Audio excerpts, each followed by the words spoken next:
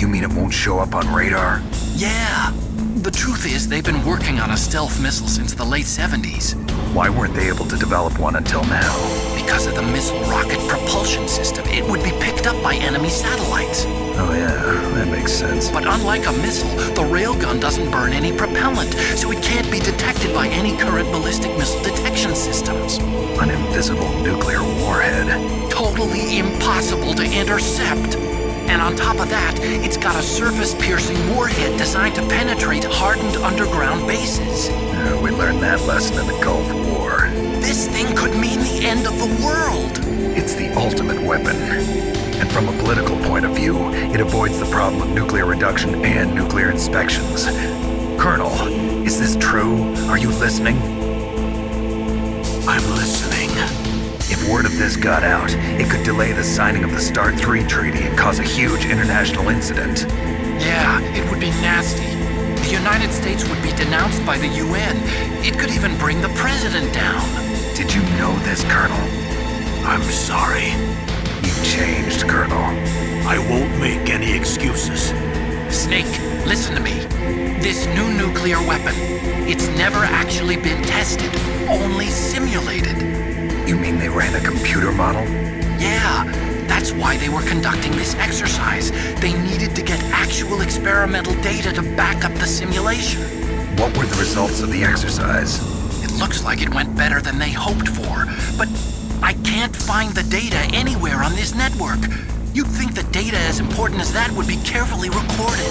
It was. President Baker gave me an optical disc with all of the test data. What? Do you still have it? No, Ocelot took it from me.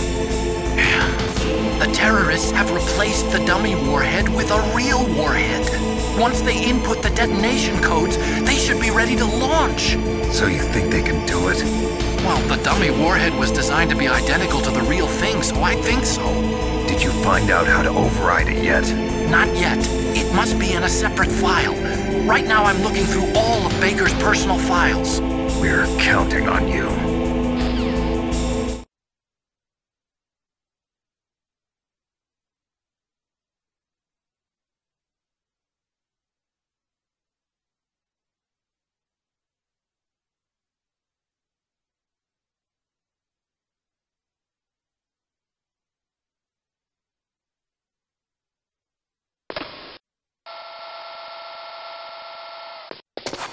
Okay, I've entered the PAL codes and disengaged the safety device.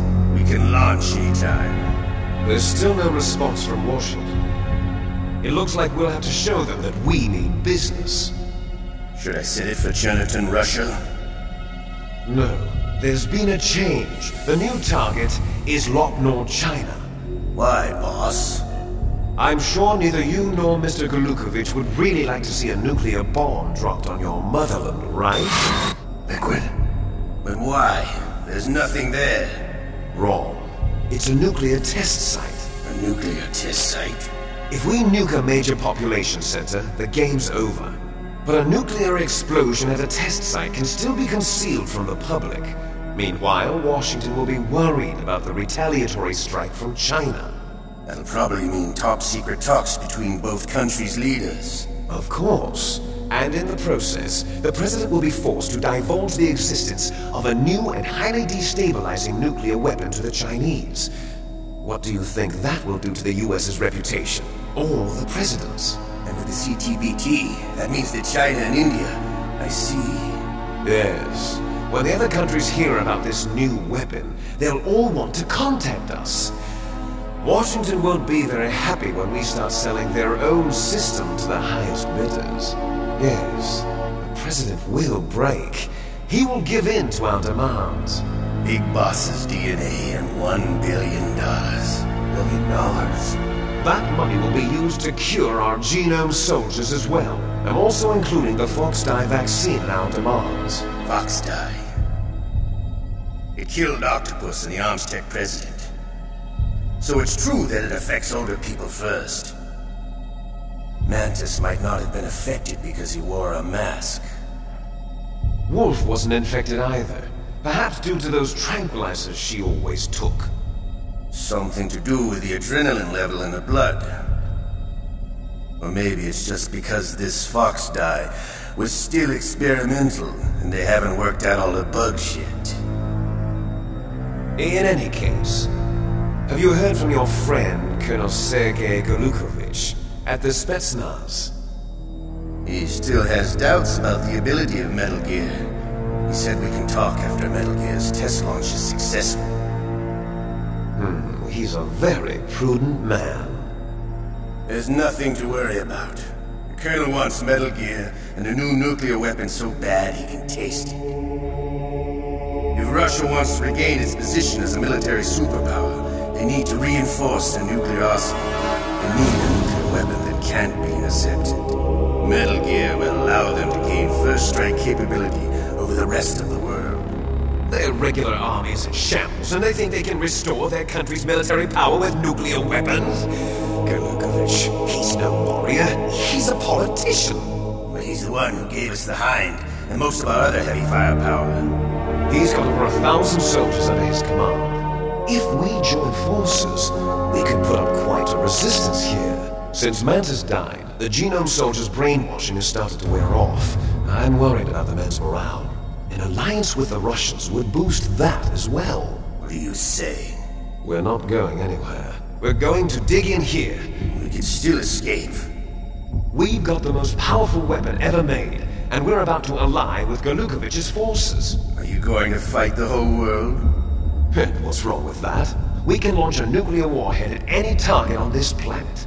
A nuclear warhead invisible to radar. And on top of that, this base is full of spare nuclear warheads.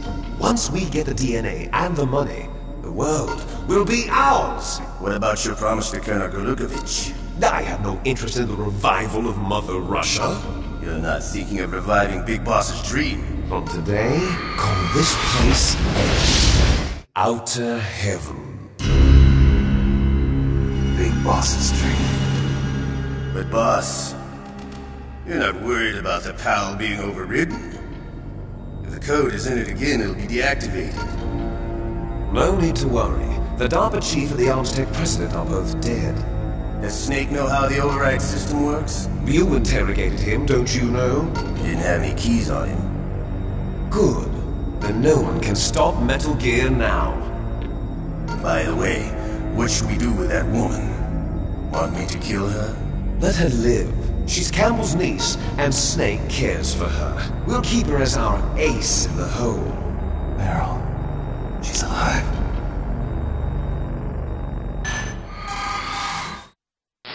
Snake, I found Baker's top-secret files. Great job. How's it going there? They've finished inputting the PAL codes. So how do we deactivate them? Okay, you see the override system that the President was talking about? It can also be used to input the detonation codes. You see, if you insert the keys when the warhead is active, you deactivate it. And if you insert them when it's inactive, it becomes activated. And you can only use the keys once. Only once, huh? Yeah, you better get started. We don't have much time. But it takes 3 keys, right? I've only got 1 of them. Hold on a minute. You see, that's the trick. You already have all 3 keys. What are you talking about? The card key is made of a shape memory alloy. Shape memory alloy? Yes. It's a material that changes shape at different temperatures. The key is made out of it. This card key? Yeah. The card key changes shape at different temperatures. So this key is actually 3 keys in 1. Clever. Can you see the input terminals in the center of the control room?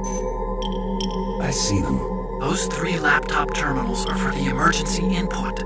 There should be a symbol on each screen. Each symbol corresponds to a different key. Input the keys in order from left to right. The left one's for the room temperature key. See the symbol? Next to that goes the low temperature key.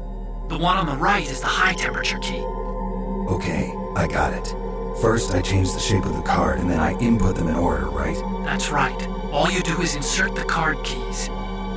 After you insert the key into the module, a hard disk reads the information contained on it.